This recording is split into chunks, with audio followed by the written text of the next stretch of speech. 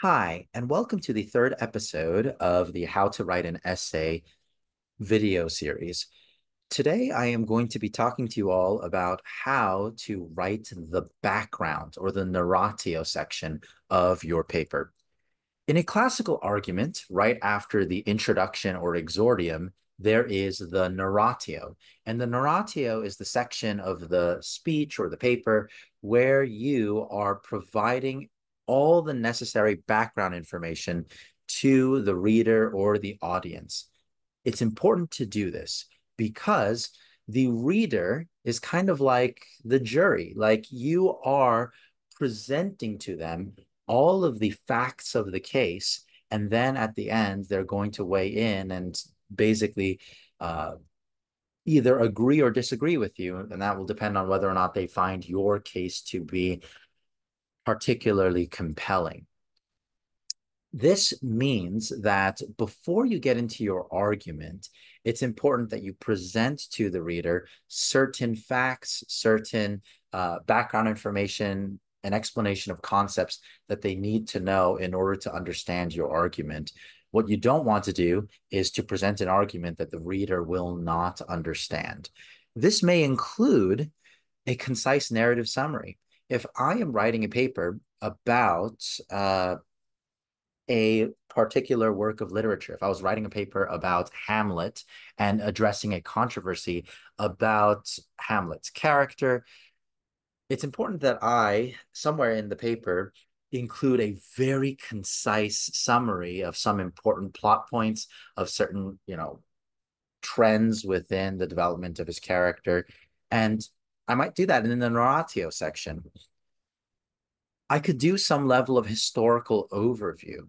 There are certain papers or speeches where it's just helpful to give people an understanding of how an idea has sort of developed over the course of time.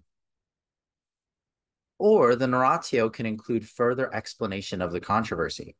And I want to say here that sometimes a paper doesn't have a designated narratio paragraph. It may be that the narratio is sort of contained within the exordium, within the introduction. And it could be that alternatively, the narratio is the paragraph after the introduction that really does sort of piggyback off of some ground that was laid during the introduction. So just be aware of that. Like make sure that your exordium and narratio work together. If you've already gone into a fair bit of depth explaining the controversy in the exordium, your narratio can sort of build on that, but it doesn't have to do quite as much there. Maybe you want to focus more on providing that necessary summary from the text. The narratio is a good place to define terms. Okay. So if there are specific terms that the reader needs to understand, if I was writing a paper about active and passive euthanasia, well, guess what? Not everyone knows what those terms means. So I need to make sure that I am defining them clearly.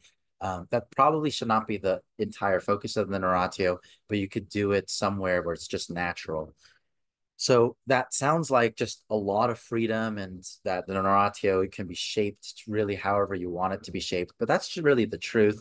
Um, don't try to clutter your narratio with just a comprehensive summary of all the facts. Think of the most important set of background information and present that. So I wanted to return to the thesis statement for the paper just to remind you of what the argument is for this sample paper that we're working with in this video series. Abel is accepted due to his trust in God's promise and not his moral perfection. For Abel is presented in the New Testament as one who is counted righteous due to his faith, while Cain is presented as a spiritual forefather of hypocrites, right? So in other words, Abel is accepted not because of God's preference for animal sacrifices over vegetation, but rather because Abel's sacrifice was offered in faith. Now, in the narratio, this student for this sample paper decided to go through some of the most important elements of that narrative of the murder of Abel and the offering up of those sacrifices. So let's take a look and see what this student does. He begins by saying Genesis 4 portrays Cain as one who is rejected due to his own moral failure, although the precise nature of the failure is less clear. Notice how the first sentence of the narratio is a topic sentence that summarizes the main idea of this whole paragraph, right? It's basically stating this idea. Genesis 4 portrays Cain's rejection as being his own fault. Everything else is a little bit less clear. So the narratio is basically just covering that narrative for us.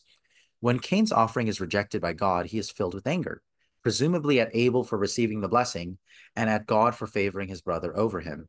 Yet God warns Cain, "Why are you angry and why has your face fallen? If you do well, will you not be accepted?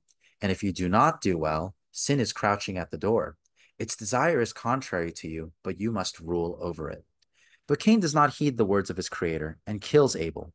God, in response to this crime, tells Cain that the voice of Abel's blood cries to him from the ground.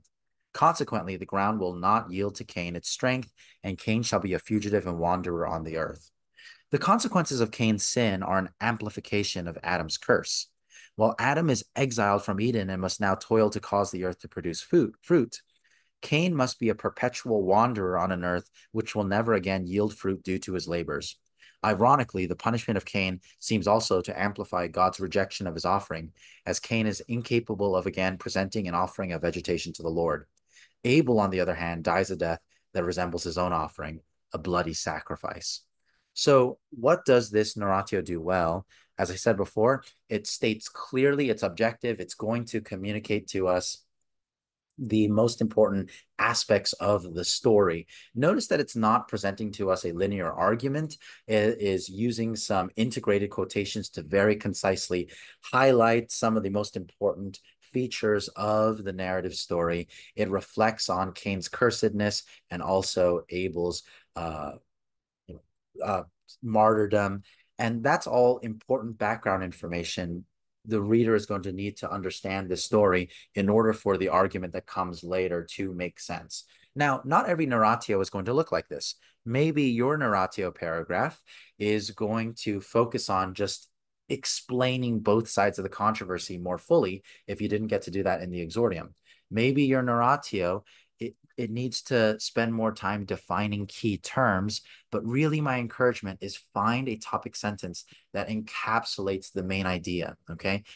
It could be the definition of a term, and then you could go on and flesh out those definitions throughout the rest of that paragraph, or maybe the first sentence of your narratio can explain a historical trend, summarize it, and then the rest of that paragraph can walk through that historical trend. Just make sure that the narratio it contains all of the necessary background information for the reader so that they can understand your argument. I'm saying that very repeatedly because it's important. And the last thing I wanted to say is remember that most of your papers should not be summary of plot.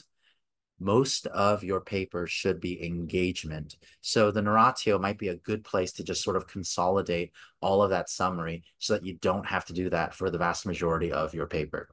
I hope that helped. I'll see you all in the next video.